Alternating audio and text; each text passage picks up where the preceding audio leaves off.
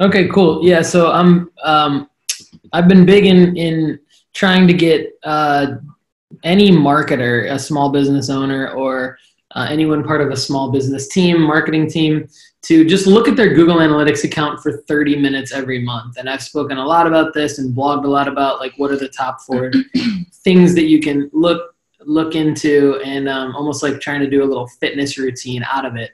And so there's audience reports, acquisition reports, behavior reports, and conversion reports. And generally, you're going to want to go into one of those 4 areas or all of those 4 areas and check a core set of things every month.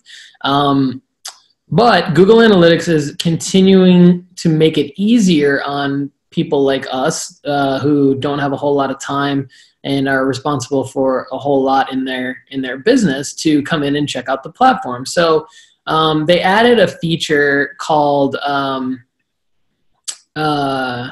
AI, basically like analytics intelligence reports, a while back. But now they're starting to suggest things to search for up in the top in the middle bar here. So when you go to analytics.google.com, you will see try searching for, and it'll give you every time that you refresh the page or every time after you make a search. In fact, you can even click into the search bar, see what the different recently browsed reports are that you have looked at, which for me is always a lot of different things, the recent searches. But then right in the middle here, you'll see insights. So say, what questions can I ask? Top search terms, time users spend on pages, why did users change? And so this is significant to me because like less than 8 months ago, you would have to drill down into these reports on the left-hand side, and you would have to try to figure out how to find all this stuff. Now you can basically just type in these phrases into the search bar here, and it'll take you into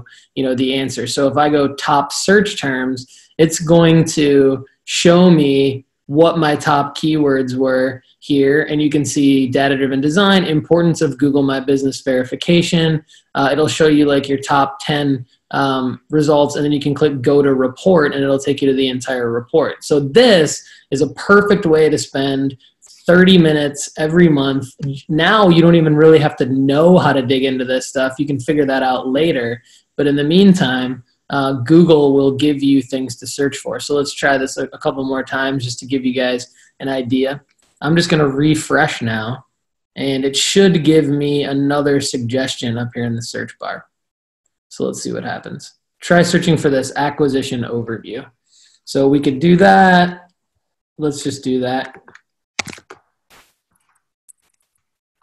Now, if you use your common sense here, acquisition means how do you acquire your traffic. So this is the acquisition overview, and it's showing you your different top-level channels, which I could dig into forever, but I'm going to stay focused on this one feature. Let's just do one more of these here. Try searching users today. So we could do that. Keywords this month, top search terms. Let's do users today. So number of users, 87 today.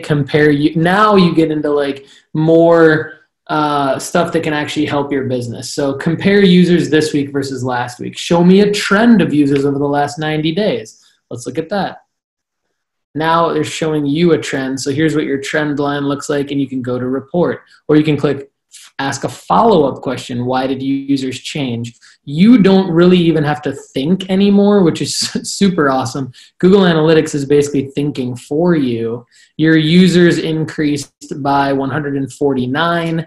That's comparing this week versus the previous week. That's great news for data-driven design. This is our Google Analytics. Well, why? Okay. Number one reason why we had a change in users was due to Google organic search. So more and more people are finding us on Google. And we had people from social media, so referral networks, YouTube. So we had more people from YouTube, more people from organic search. And that now I know, okay, well, our efforts on YouTube are working pretty well. People are finding data-driven design through YouTube, which is significant. And so I'm going to continue to post YouTube videos as well as post hyperlinks to data-driven.design within the description on the YouTube videos. So this is the Google Analytics intelligence feature. You just, again, go to analytics.google.com, then the search bar right here in the middle of the page, and you don't even have to do anything. It's going to give you suggestions. And where it's the artificial intelligence, the AI part, is right when you start, it's going to suggest more things. And then based on your behavior, it'll suggest things that it thinks are relevant to you. So this is the Google Analytics feature that I wanted to show you guys in today's session. And thanks for everybody who's watching the live access session here. Hopefully it's been useful for you. And we really appreciate you being a member of the Data Driven Academy. More great content is going to come.